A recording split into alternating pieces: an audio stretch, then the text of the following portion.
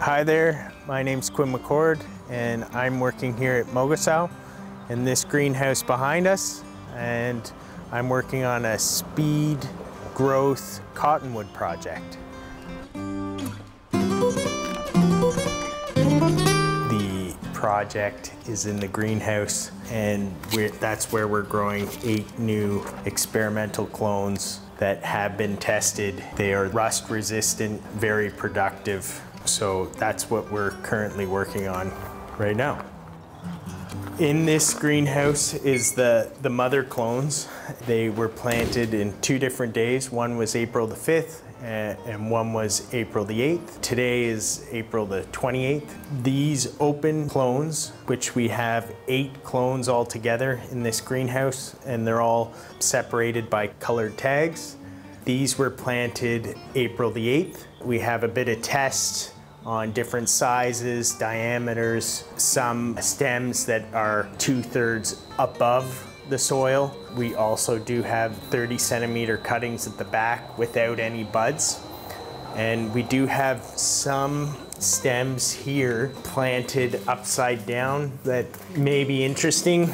So this is an upside down stem that I accidentally had planted, and then upon reviewing the stem afterwards, you can see that the dormant bud has actually started to head towards the light. So they do fine.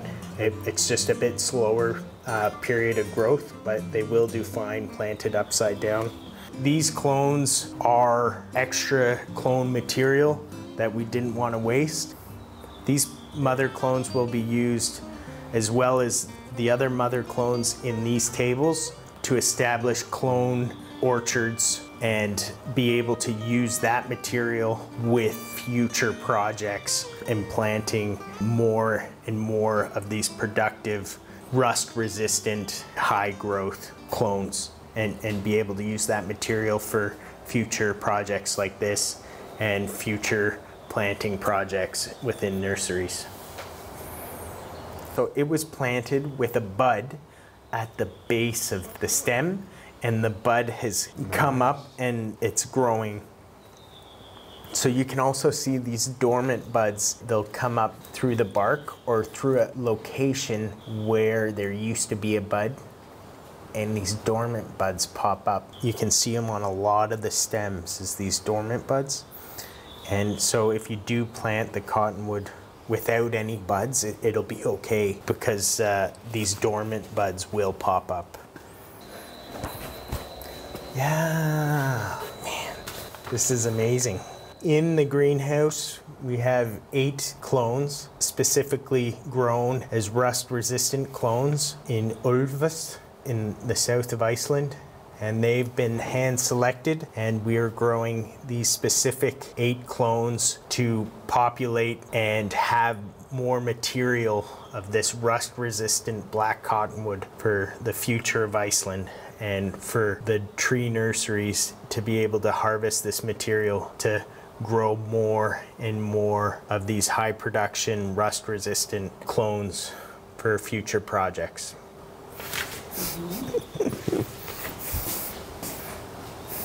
This clone is H06, and it is a high production clone. As you can see, this purple clone is doing pretty good, but the blue clone here is growing much faster than all these 4 clones here. This clone was recommended as the fastest growing rust-resistant clone for the future.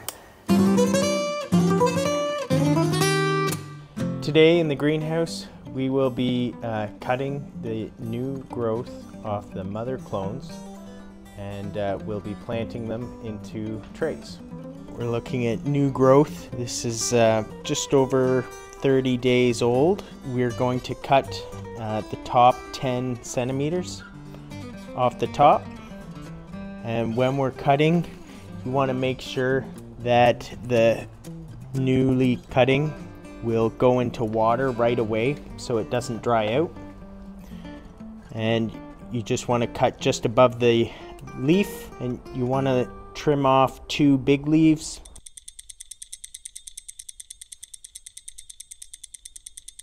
and and leave the top leaf and then the leader as well. So with these new cuttings, cutting them here, if you look at the new growth left, there'll be new buds shooting just above the leaves. So this will be the new growth, just right above the leaf there, and then the other 2 leaves as well. So from one cutting, in 25 days, we should have 3 more new growth, new leaders starting to form, and then we'll be able to cut those and produce 3 times as much from just this one new growth.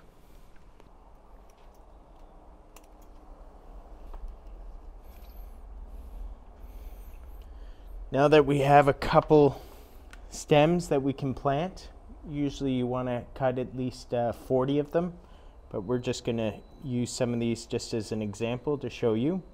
I'll take you over to the next table and we're going to plant these. So now we're going to plant our newly cut stems into the soil.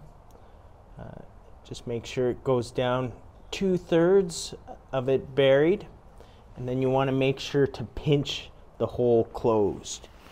And beforehand, I prepped these cassettes by using a pencil and just poking a hole in the center all the way to the bottom.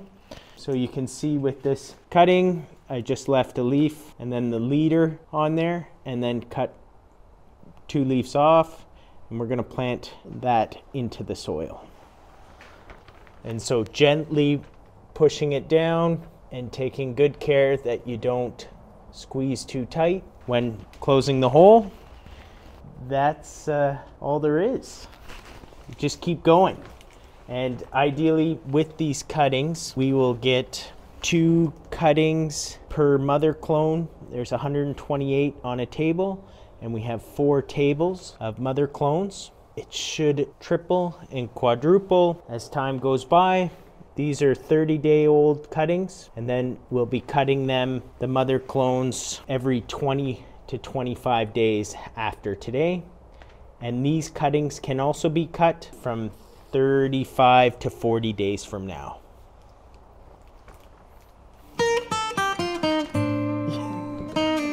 Adios. Thank you so much for coming.